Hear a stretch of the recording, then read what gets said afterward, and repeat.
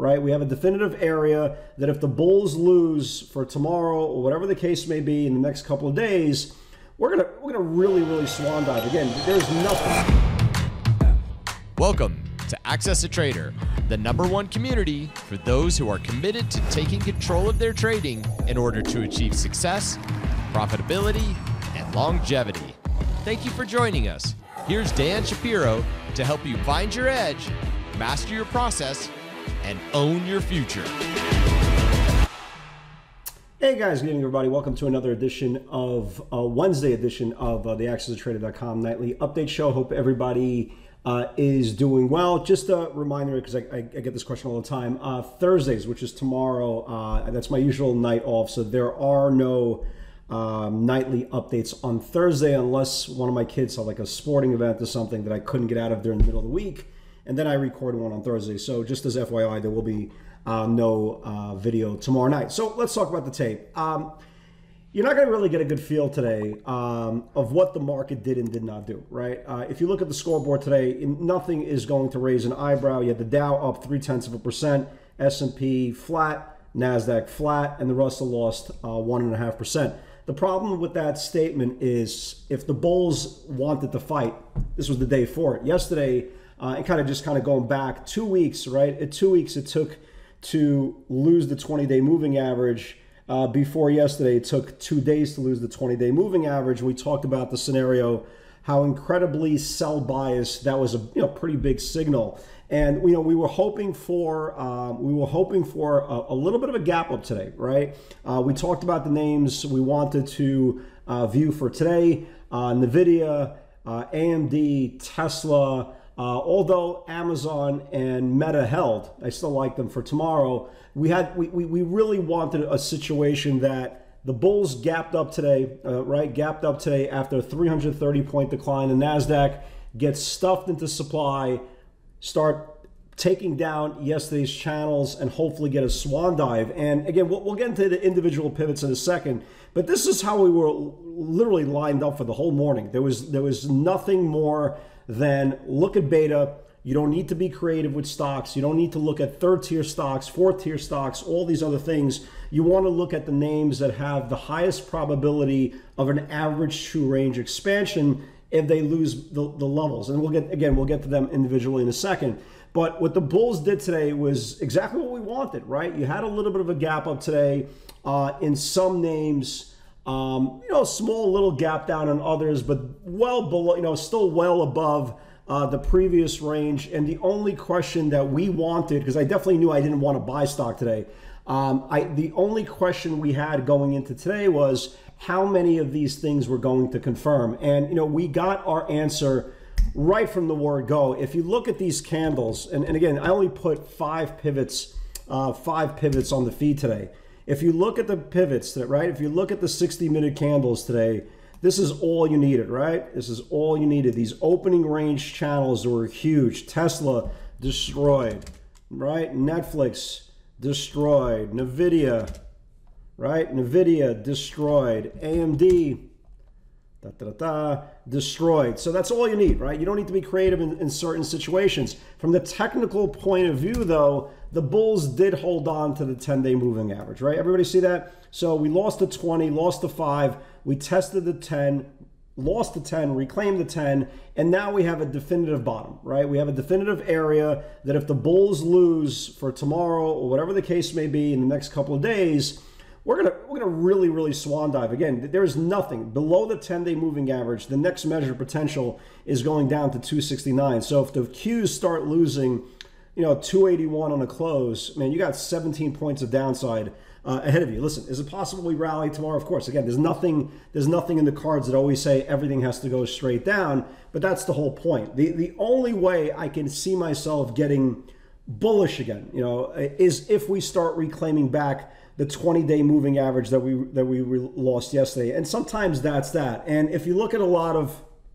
charts tonight, you'll see that a lot of stocks kind of bounced back from morning lows, and that's okay.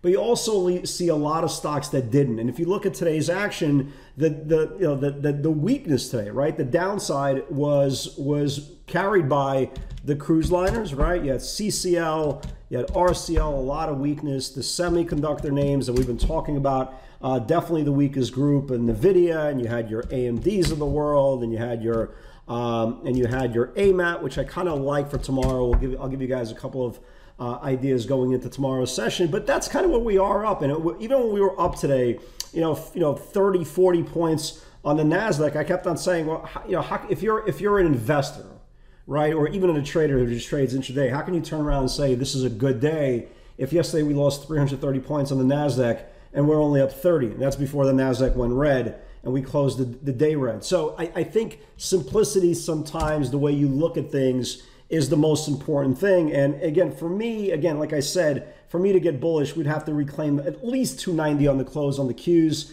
But I'll tell you one thing, if we get a close below 281 tomorrow, and that's the 10-day moving average, this is a wrap. I mean, this is a wrap, and this is a wrap for 17 points of downside. Now, again, maybe not in one day, right? Maybe not in 2 days, but that's kind of where the strength and the weakness is going to lie. And again, when you go through multiple charts today, especially in the NASDAQ, you'll see there's a lot of names that look like they're about to roll over. I mean, look at Google, right? Look at Google. Google just got survived by the 10-day moving average. If Google fails, right? If Google fails the 10-day, look how much room you have. I think they split July the 15th. Speaking of split, you had Shopify, right? First day after the split. Well, again, not a lot of great response. It was down 6-7%. First close below the 10-day moving average. I like Shopify. This thing starts losing today's channel tomorrow. I mean, look how much room you have. You have room down to $29. And now the fact that the stock is, a $30 stock, it's going to be much more liquid. If you see how Shopify traded today, it traded 2-3 cent spreads instead of $2-3 spread, 100 share lots. So even if it turns into something like an Amazon, at least they'll be able to be traded on a daily basis instead of birthdays, holidays, and special occasions. And again, anything that closes below the 10-day, I'm definitely watching. AMAT, I like for tomorrow as well, right? First close below the 10-day moving average. All AMAT has to do is lose this little channel here, and this thing goes lower. A name, for example, let me just give you guys one more. A name, for example, let me see what else I like for tomorrow. Look at Twitter, man. For a stock that's supposed to get taken over and everything's approved and blah, blah, blah, blah, blah, blah, blah. We saw a bunch of 35 weeklies coming in with size. Again, first close below the 10-day moving average. Again, listen, you could take things on face value, but if they're telling you the deal is approved and everything's all great, why are they coming in for 35 puts? Weekly puts when the deal was done at 54.20. Again, I'm not the smartest guy in the world, but I see what I see, and I kind of react to that. So look, I think the values to the downside, even a name like Rivian, right? Even a name like Rivian. Look at this chart. You're not going to see this thing, very, very obvious, but look how many times it held the bottom range here. This thing starts losing the bottom range, this thing's going to go lower. So even if we rally tomorrow, look, unless I find like a range somewhere, a sneaky something for cash flow, like a Tesla, I couldn't care less if this market rallied tomorrow 100, 200 points. Makes a difference to me because if the NASDAQ, the majority of their members are on the lower range or in the middle of the range and they can't rally if the indexes rally, I'm a very patient man. I don't need to go balls deep tomorrow. I can wait till Friday with option expiration, which is the most aggressive day anyway, and there's a high probability if they're betting in one direction, predominantly in one, for the whole week, it's probably going to get carried out on Friday's action. So again, I'm sell biased as far as setups. If the market rallies tomorrow 100, 200 points, God bless. I have zero interest in the upside until they reclaim the 290 level. That's the discipline, right? Maybe you'll take something for a scalp tomorrow, quick scalp, blah, blah, blah, to the upside if the market is strong. But I'm literally 100% sell bias as far as setups going into tomorrow. If there's something on the upside that we've set an alert for, God bless. But until then, again, that is the discipline, letting everything play out. Again, you don't need to trade every single day. Because the market's open doesn't mean your theory is going to play out. And again, I'm not going to go against I'm not going to go against price action. But again, I'm very, very patient to see that price action play out, just like we talked about today. So let's talk about today. Super aggressive, guys. And this is what I keep on referring to a premium session, right? The biggest average true range are always beta stocks, right? It's the high beta mega cap stocks. Why? Because they have the biggest range. So somebody today asked me, hey, Dan, what do you think of Intel on the downside? And again, there's nothing wrong with Intel. There's absolutely nothing wrong with Intel. And if you look at Intel, it's a semiconductor. It went down today, right? Look how much it was down.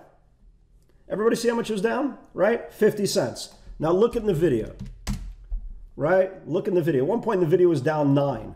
Look at AMD, right? Look at AMD. AMD at one point was down 4. Tesla at one point was down 28. So my point is, when you get a premium setup and everything looks like it's about to flush, why fight with the one that you're going to fight with for 40, 50 cents if you can get the one that potentially could go $10, $15, $20, right, guys? So that's what we talk about, a window. That's what we talk about, a premium hand. Yes, can a stock like Rivian go down? 100%. But if you have exactly the same setup as Rivian as you do on Tesla, well, why the hell are you going to fight with Rivian for 50 cents when you can make $20 on Tesla? That's all I kind of meant by, choose your battles. Choose the ones that will give you the biggest average true range, and you can kick down that window that you have during the day and just take advantage of the violence. And that's exactly what happened today. So let's talk about this.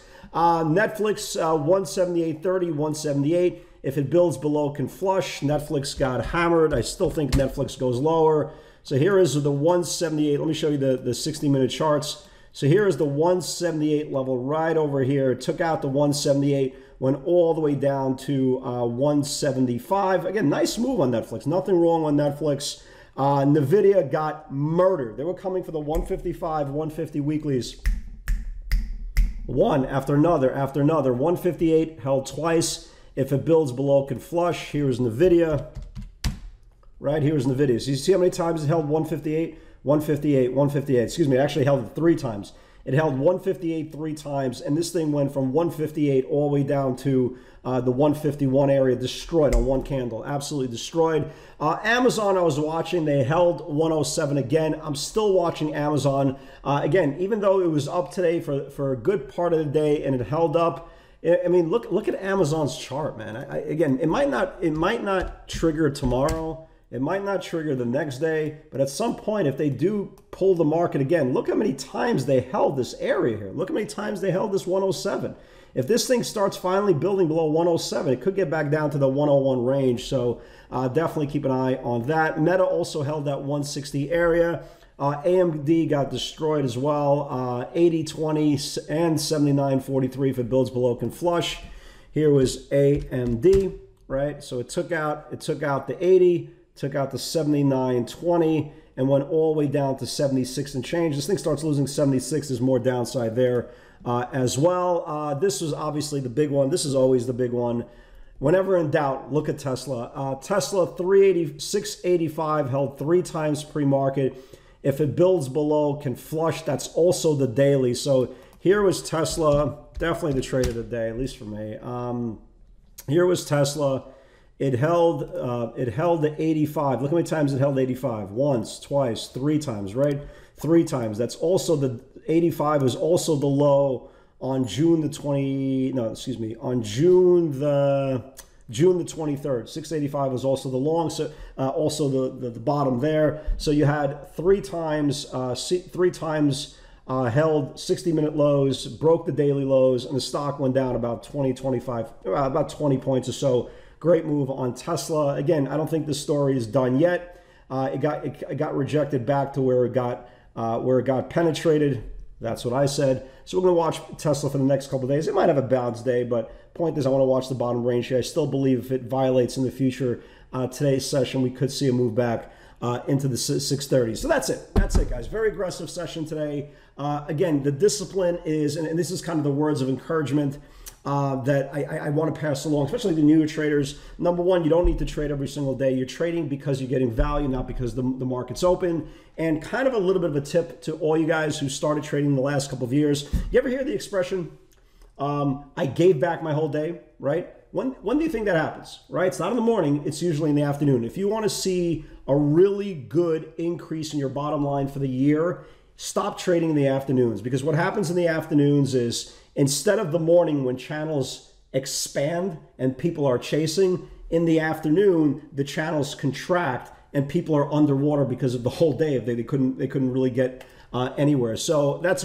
kind of my tip for the day. If you want to really see your performance really get better, just stop trading in the afternoons. You'll see a world of a difference. Whatever you like in the afternoon, you're going to love the next day. Guys, God bless. Have a great night. Again, no video tomorrow. I'll see you guys all tomorrow on the webinar, and I'll see the rest of you guys on the weekend update. Take care.